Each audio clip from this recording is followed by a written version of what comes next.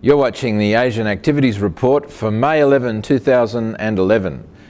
In company news today, Adavale Resources Limited, ASX ADD, signed a joint venture agreement to explore and mine for coal in Indonesia with Mr Haryono Eddyarto, an Indonesian national and well-known businessman with over 34 years' experience in the mining and coal trading industries.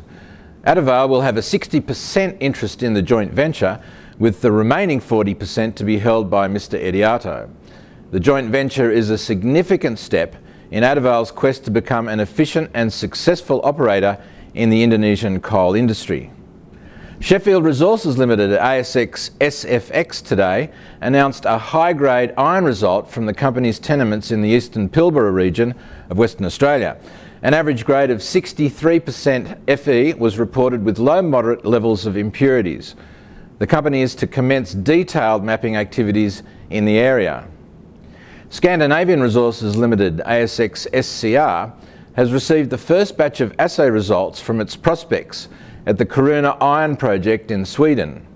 Highly encouraging copper results with a peak grade of 4.2% copper and iron results with a peak grade of 67.6% iron were reported.